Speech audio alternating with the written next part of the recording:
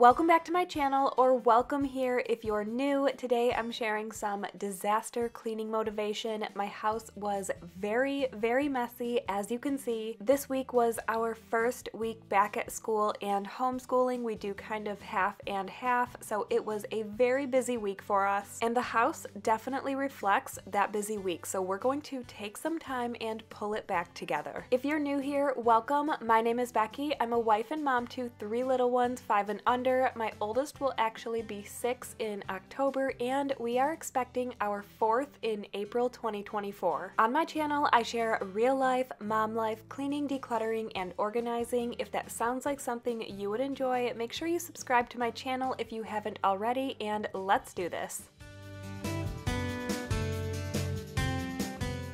I'm starting today by just showing you around and sharing everything I plan to tackle. The first thing I'm going to do is tackle this main living area, my living room, dining table, and kitchen. After we are done in this area, we will be moving into my kids' bedroom. As you know, if you've been here for a while, my 3 kids share one bedroom, and it can get very messy in there. Because of all of the craziness this week, this video was filmed periodically between 2 days. It was very stop and go, and picking up where I left off between drop-offs and homeschooling. We had a couple of appointments. I had to visit the new house because we had an estimate for a fence to be put up, hopefully by the end of this year, but if not, early next year. I just felt like I accidentally scheduled and piled everything into this 1 week, and fortunately we managed to get everything done with some scheduling changes. It all ended up working out, of course, but I am happy that I have moved on since then because it was just so chaotic and I felt like my house was falling apart. When it was over, I was able to reel it back in and clean up this space. Of course, I clean throughout every day regardless. These are just daily messes that end up happening from the kids playing in the living room, taking toys out, making snack after snack after snack in the kitchen, and just living in our home. I would consider my home a very normal lived-in house, and I hope nobody ever makes you feel otherwise. There are some channels here on YouTube, or even some people in the comments. People have left comments on my videos before, basically asking me why my home is so messy, telling me how to maintain a clean home, telling me that my kids should be cleaning up after themselves, and just all around putting not only me, but others who read those comments down. If your home is similar to mine, I just want you to know that having a messy lived-in house is normal, and everything you see on YouTube isn't always as it is. If you see a perfectly clean house and somebody seems to just have it all together, please do not compare yourself, because you may not see the whole picture. They may have help in many different aspects of life. Here on my channel, I try to show you real life, mom life. These are real messes around my house that happen on a daily basis. And of course my kids help clean up, but I also don't make my kids be on camera if they don't want to. You will occasionally see them run in and out, and they may help me clean here and there, but like I said, I don't force them to be on camera. All of that to say, I guess it's just important to normalize normal houses. Don't get down on yourself for something that you see online. Years ago, before I started my YouTube channel, I used to watch YouTube videos from others and think to myself, why can't I do that? Why am I not as good as they are? Why can they keep their home so clean and I can't? I would think there was something wrong with me. I would try and try and try, and I just couldn't do it for some reason. And then it occurred to me that I just shouldn't compare myself. So if you are doing the comparison thing, let me just tell you, stop right now and just do you and be proud of yourself. As you can see, I've started to wipe everything down. Hazel got this dollhouse for her birthday, and I don't plan on it being right here in the living room forever. I briefly mentioned how we are moving. If you've been here for a while, you already know that we are building. I planned on our house being done sometime in October. Everything was moving very fast. However, everything has slowed way down. I feel like we won't be moving in until like January 2024 at this point. The builder has assured me that we will most likely be in the house by the end of this year. I really want to have Christmas in the new house. I feel like it would just be such a homey way to move into a new home and really make it our own, decorate for the holidays, and just really have that fun, special holiday feeling in the new house. If it doesn't work out that way, that's okay. I only mention all of that because that dollhouse will actually be in Hazel's room in the new house. So for now, it's in the living room. We have no more space in this house. We have completely run out, as you know, from the kids being all in one bedroom, the homeschool, playroom, game room, all being jumbled up in one room, and a new baby on the way. It's definitely feeling a bit crowded in here, and we are very excited to have more space for our growing family. All right, I feel like I've been talking for a very long time, so I'm sorry if I'm talking your ear off, but I'm going to vacuum the floor and the couch, then move into the kitchen.